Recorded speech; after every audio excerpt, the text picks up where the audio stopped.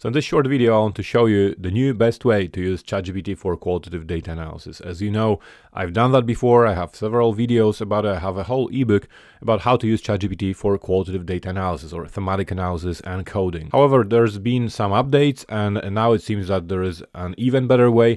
This time, instead of combining ChatGPT with Microsoft Word, we'll be combining ChatGPT with Microsoft Excel. And don't worry if you don't know how to use it. I am completely useless when it comes to Excel. However, ChatGPT will be creating the files for us, so we literally don't have to use Excel at all. However, by combining it with Excel, the analysis becomes more rigorous and more accurate and the findings more credible. Now, just so you know, I've also updated the ebook now, so the new updated edition, 2025 edition, has these sections about how to use Excel, so everything I describe in this video. So just very quickly before I start, if you haven't been here before, if you haven't seen my other videos, although I do recommend that you watch these videos first, very briefly, just in a nutshell, I do need to explain. To make this analysis professional or credible, the findings credible specifically, we always have to code the data. So that's something I've been saying over and over again. So you have all these AI tools, and my main criticism has always been that they will give you the result, they will give you the themes, but without the coding, without the process for how it got to these themes. And without such audit trail, the analysis is simply useless. It's literally useless. You can't use it. It's not convincing and it's not credible because you don't know how it got their codes or everything in qualitative data analysis. And that's, like I said, that's been the main issue, the main problem with AI tools, because you always have to start with coding. You have to break the data down. You have to have these building blocks for the analysis, the foundation for the analysis, which are the codes. And this has always been the main thing when trying to use these tools or ChatGPT for data analysis. The main problem or my main task was always trying to establish how do I get it to create these codes. So as you know, in that ebook again, I showed how to do it, and I involved Microsoft Word and a little bit of copying and pasting between the files. And essentially what we'll do this time is very similar, but just quicker, better, and more accurate. So you can see on my screen now roughly what I did. So I do have, as always, I start with this prompt where I explain firstly what this is and I explain what I want from it. So specifically how I want it to code it. So I say you need to code it with what I call initial codes.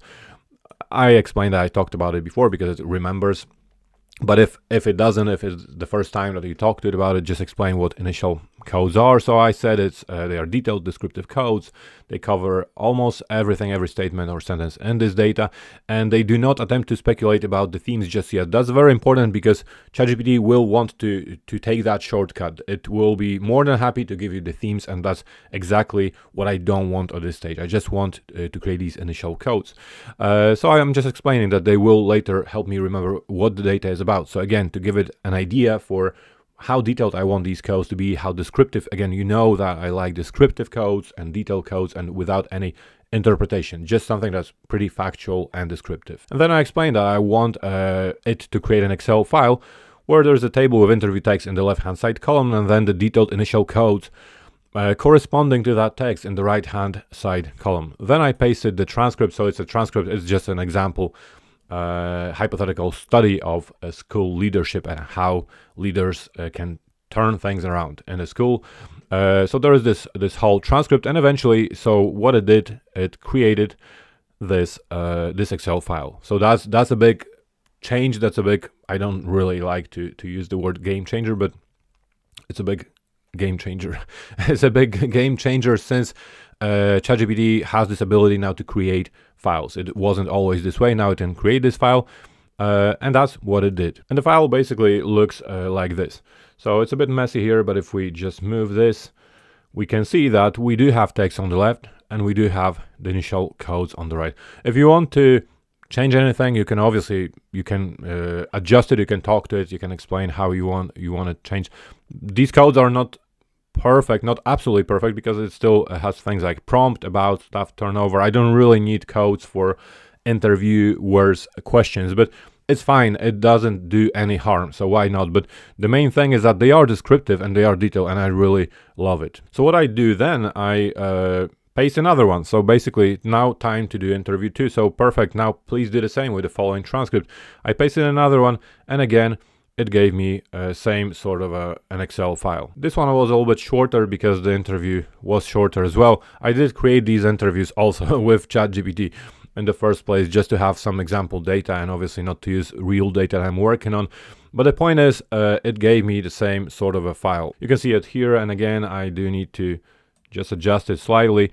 If it was longer, it would be longer, no problem. I've used it on actual data and it did create loads of code. So now we go back to ChatGPT, and now what happens next, again, without making this video too long, but this is initial coding. So we continue with the subsequent interview transcripts. We just want to create these codes, these transcripts. Sorry, we don't want to create transcripts, but we want to code the transcripts. So if you have 5, if you have 7, whatever it is, you just keep repeating this process. And then once you're done, you're ready to move on to stage 2, focus coding. Again, if you don't know what it is, just watch the video. I'll put it on the screen now where I explain these stages.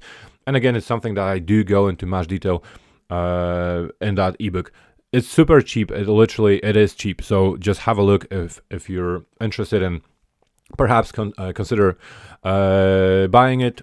This way you support me, and also I do believe it's a very, very good material. But long story short, you are now in stage 2, so you've done this coding, you want to do focus coding, you want to organize the code, still not thinking about the themes. And now, as I explained in the book, there are different scenarios depending on how much control you want to have. Ideally, I do like to have control over this process, so I would take all these codes now that it's generating, so the right-hand side column, all these files, I would throw them into one file and just start experimenting and looking and moving things around, basically trying to organize these codes into something that gives me a nice idea of what I have in the data. But then if you want to be a bit lazy about it, you can also still involve ChatGPT, and that's what I did here for this presentation. So basically, now what I've done, don't mind the little previews, it just does it when you attach the files. So I attached these files that it created for me. And now I said, I want you to do something different because it keeps asking if you want me to code more. I said, I'll upload these 2 transcripts or whatever the number is for you. And now I want you to take all these codes and organize them into groups to sort them out, basically. And I'm saying they can be anything, as long as they are organized thematically. So they have something in common. Any number of groups, as long as every code belongs somewhere. That's important. You have to talk to it like it's really stupid. So every code, that's important. You have to use every code because I want to know where every code belongs, even if that means creating groups like other codes. But I do want every single code from that list to belong somewhere. So that's my prompt, and you can see what happens here. So basically, these are all the weird framing and prompting codes because it did code a lot of interviewer input, but it doesn't matter, doesn't really bother me. I don't need all of that. But we have leadership strategies and philosophy. So these are the codes. You can see the codes, that the same wording, the same codes, that's important, that it used in the initial coding stage. School conditional arrival, student related observation strategies, engagement, parent community engagement. So lots of things, culture change process, because that's what the interviews were about. So you can, it's good, it organized all these codes. And if you watch my content, you know that I like to compare this stage to creating a table of contents of my data.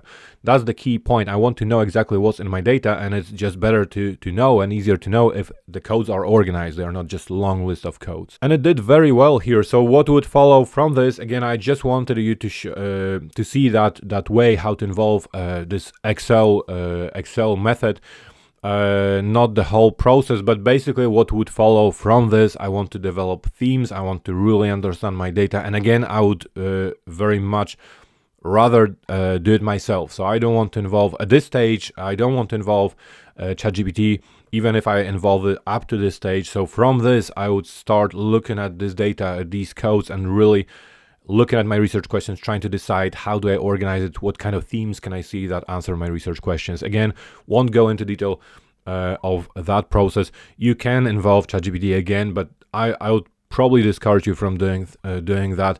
You do want to have some control over your data, but I do think it's an amazing thing that you can now do what I just showed you. You can ask it to create these initial codes to save yourself at least some time. Even if you did some of the initial coding yourself, maybe you can even upload it as an example and then upload these remaining interview transcripts. So this is it. I do hope that you learned something new. If you did, please like the video. It really helps me. It really helps others find it. It helps YouTube know that this is important and useful content. So I would really appreciate if you click on that like button, and also consider subscribing if you're new around here.